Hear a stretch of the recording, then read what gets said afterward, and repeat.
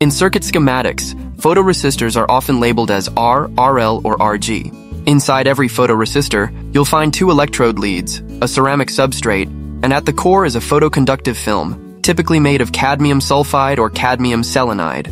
This film is applied in a zigzag pattern to increase light-sensitive surface area. The larger it is, the higher the sensitivity to light.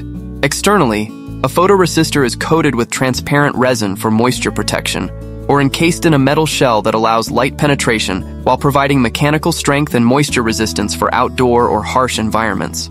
Photoresistors are highly sensitive to light.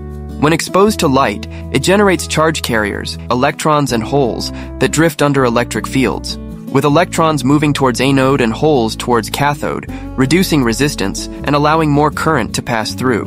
When light diminishes, the electron-hole pairs recombine, and the resistance returns to its original high value. This reversible behavior makes the LDR a perfect automatic light-sensing switch in countless applications like streetlights. But what other uses can you think of? Let us know in the comments. Looking for high-quality industrial automation products and expert support? Visit ATO.com now.